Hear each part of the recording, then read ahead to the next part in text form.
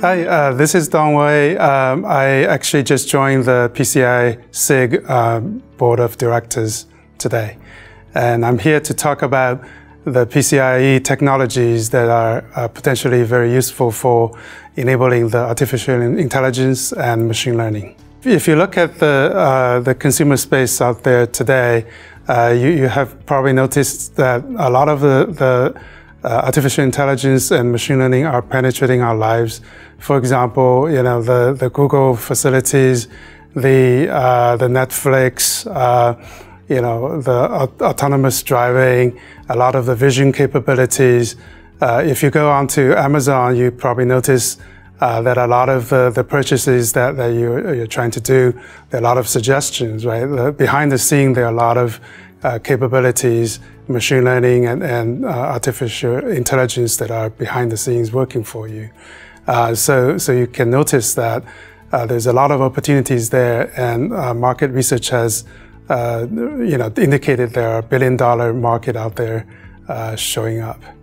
So the traditional CPUs are designed in a way that are handling the generic data flows and control flows, and it's not very efficient to deal with the artificial intelligence, the compute that is behind a lot of these technologies. So nowadays people are looking at the fading of the Moore's laws, right? So a decentralized computing architecture is being developed, and people are looking at special accelerators that are handling the cryptonology and security, all kinds of networking and storage accelerations that are necessary for these capabilities. And certainly you notice that a lot of people are using GPUs for these kind of compute capabilities, and of course people are also using FPGAs and ASICs for these kind of development as well. Each of these technologies have their advantages and disadvantages as well. In terms of the capabilities, what you're looking for is that certain development or market segments of these kind of compute power that are necessary for the artificial intelligence and machine learning. You cannot actually put all the compute powers onto a single die. So that's why a lot of the accelerators are actually built separately as a different chip. But of course, you need to kind of connect your accelerators with the CPUs, the traditional CPUs.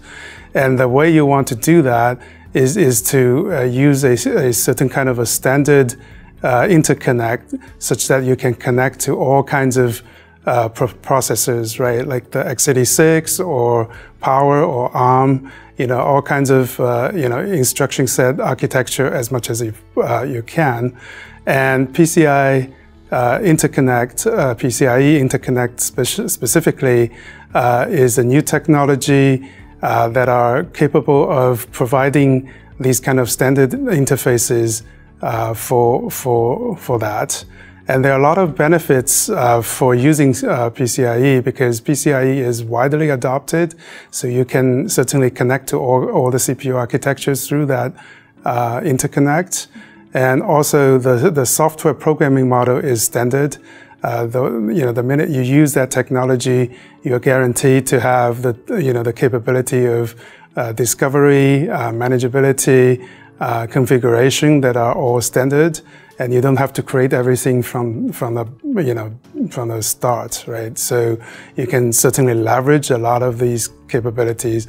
Also, PCIe 5.0 actually defines a native additional protocol that you can use on top of the traditional PCIe.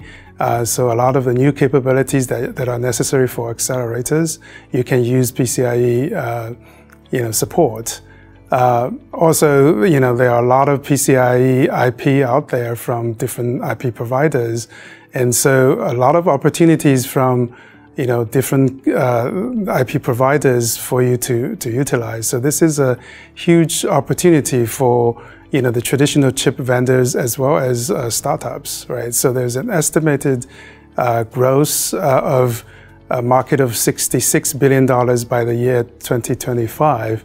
And so, so these kind of environment is, very useful, right? So PCIe technology gives you the ability to take advantage of the standard software programming model, as well as the IP availabilities, the native support of the protocol, and also the time to market, right? So, as a traditional chip vendor or a newcomer, I think these are very attractive, feature set or capabilities that you can take advantage of.